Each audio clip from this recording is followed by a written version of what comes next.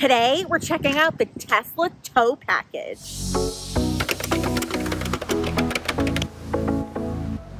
Hey guys, welcome back to the channel. I'm JQ Louise, and today we'll be checking out the tow package on the Tesla Model Y. But before we get started, be sure to like this video and subscribe. If you're interested in Tesla content, we own a 2021 Tesla Model Y, and we're sharing our whole Tesla ownership experience, everything from delivery day to installing accessories and going on road trips. We're showing you guys everything, so definitely check out our links below.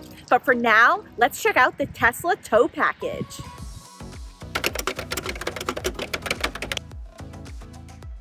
So today, we're checking out the Tesla tow hitch on a 2021 Tesla Model Y. So it is not ours, it is actually a family member's. So this is a long-range 2021 Tesla Model Y, and they actually delivered the car with the tow package. So they paid an additional $1,000 when they delivered their car, and everything was already installed.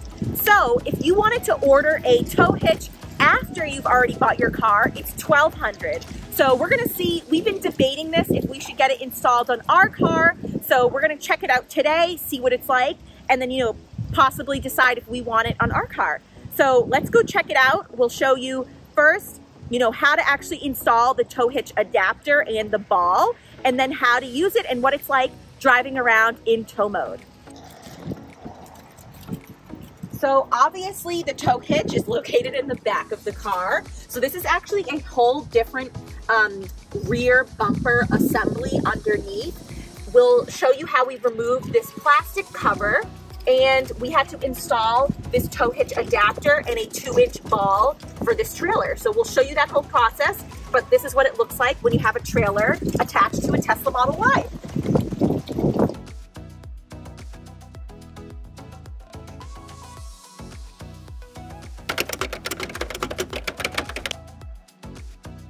Check the description below for all the things we needed to get our trailer hitch up and running.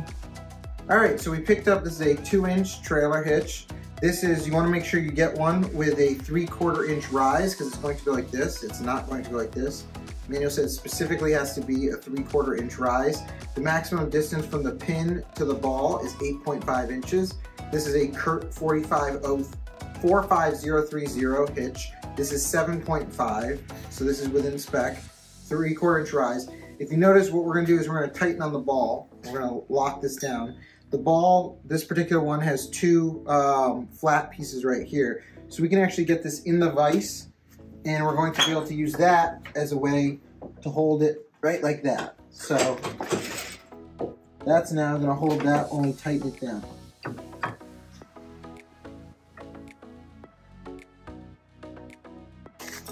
So you can use the plastic trim tool. You can use a microfiber for the screwdriver. Just get in there. There's several clips on the top, and then as it comes down, clips on the side, and then there's some clips on the bottom that reach in on this lip. So these two go right here, and the rest are just little tabs on the side that hold them. Just be careful not to bend them. This is your 7-pin connector. We have an adapter. I'm not sure if Tesla is supposed to provide one. I don't see anything else up in here. And you have your 2 eye hooks for the chains. So we're gonna put this in, ball up, slide it in, right there. This is a 5/8 inch pin. Slide that in. There you go. Right there. Cool.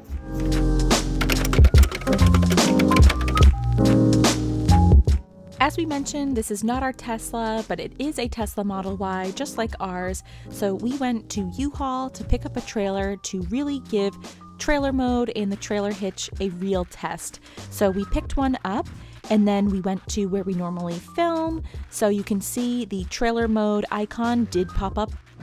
Okay, so as you can see, the whole thing is set up, but it wasn't always like this. This morning when we picked up the car, the plate was on it, or the face plate was on it, and nothing was connected. So to remove it, we use those plastic pry tools or a screwdriver with a microfiber cloth, just something to prevent this from getting too scraped up. Once you pull off the cover, you'll notice the trailer hitch. The adapter, nothing else would be there. So what you do need is you need a hitch adapter. So this is a CURT 45030 adapter. It meets the Tesla specifications. It's a 2" by 2" square adapter, and then it fits a variety of balls. We have a 2" ball on here right now. It's a 1" center, and the length is 7.5 between the pin and the center of the ball. Tesla says between anything up to 8.5. It seems like 7.5 or 8.5 is really what you need. And the key thing is it's a 3/4" rise. So you don't want this to be low. You want this to be nice and level. As you can see, this trailer is sitting nice and level. This is the appropriate ride height. So we'll show how to assemble the hitch and the ball together. But once you have that, what you do is you just slide it in. And then we have a 5/8 pin with a cotter pin. So we show how to do that as well.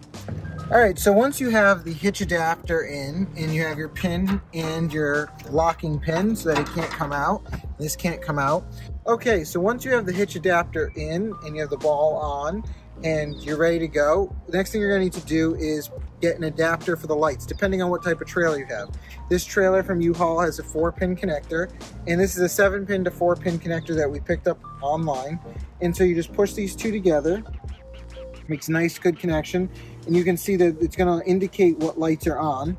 And there's only one way you can put it. There's a slot right here, a little part that sticks out. So you pull down that, which reveals the 7-pin, and this part is going to face down into that slot. So we're gonna slide that in until it clicks.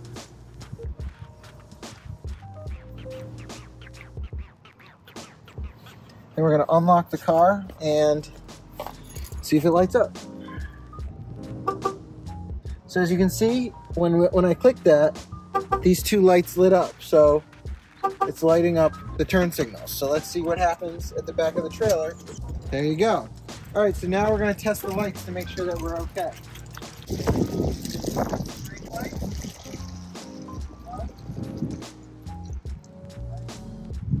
All right, so next we're gonna talk about how to connect the trailer to the tow hitch. So I've towed boats and a variety of trailers all my life, but you know, this might be your first time doing it, and that's totally okay. The people at U-Haul are very good at helping you connect your trailer, so they make sure that you're all set before you even leave the parking lot. Make sure they test your lights, they'll make sure that it's on correctly. The U-Haul trailers are kind of interesting because this is different than a traditional trailer. This hitch actually can fit a variety of balls. I think they call it like the easy hitch. Pretty much what happens is you keep twisting until this is really tight and it locks, and that way, you know, I think it's made to fit a variety of balls. So they'll help you lock that down. The next thing is you want to make sure you have enough play with the lights. You don't want this to be super tight, but at the same time you can wrap it around a couple so that it's not too low. You want to make sure that you're good there.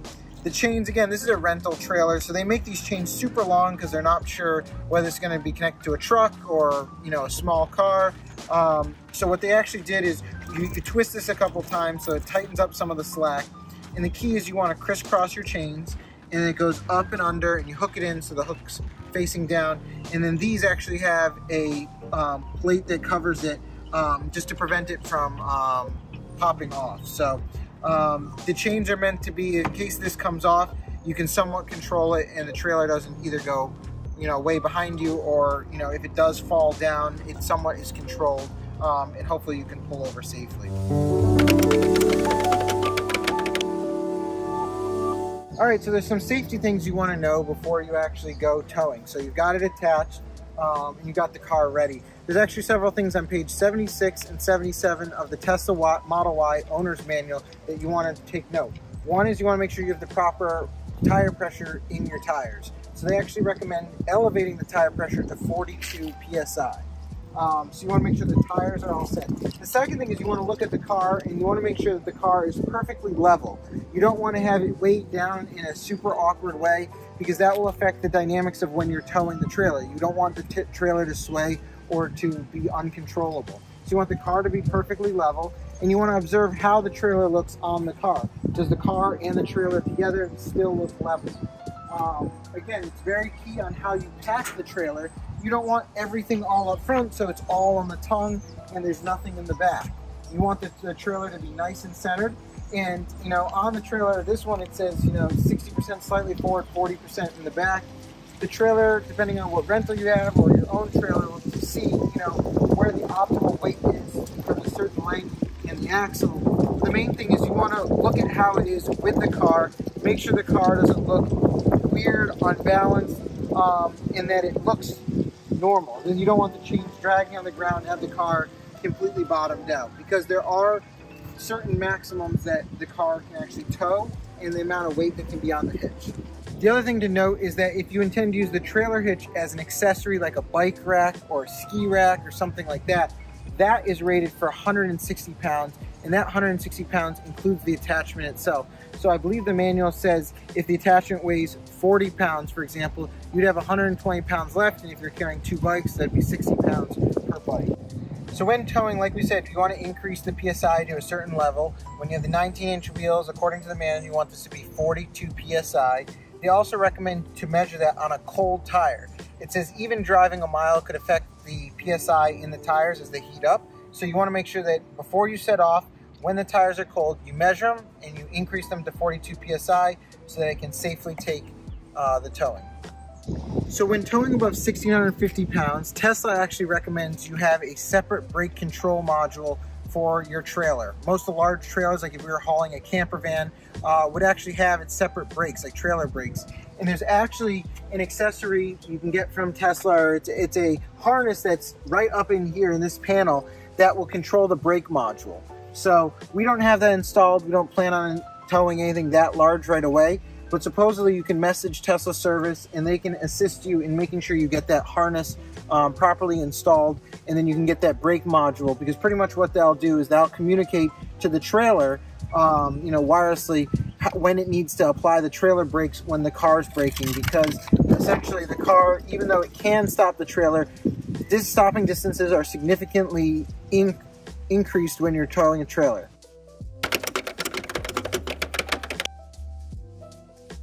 Okay, so I'm going to go unplug the lights and replug them back in, but notice how we have this little icon right here. This is tow mode. Okay, so there are 3 different colors that tow mode could be. This is good. This means trailer mode is active. If this was yellow, it'd mean that Model Y has detected a connection for the lights, but that the trailer mode is disabled, and it's likely that you're carrying an accessory that's been connected. So if you had a bike rack or something like that that didn't have lights, it might know that something's connected, but there's no, you know, lights that you need to have on it. And then if this was red, it would know that the Model Y has detected a faulty electrical connection. Some or all the lights may not be functioning, and it might disable trailer mode. So trailer mode is always active when you're towing a trailer. Whenever you connect the lights to the system, that's when the Model Y automatically engages trailer mode. If it doesn't automatically engage, there's a problem. And also you can actually go to controls. So if we go to controls and then driving, and then you go down here, you can actually always enable trailer mode before towing a trailer. Trailer mode disables or restricts certain vehicle functions. Please refer to the owner's manual. So you can actually turn off trailer mode, and as you can see, it's now yellow. So pretty much what we've told it is that there's no need for it to be in trailer mode, but the car still is acknowledging something is plugged in.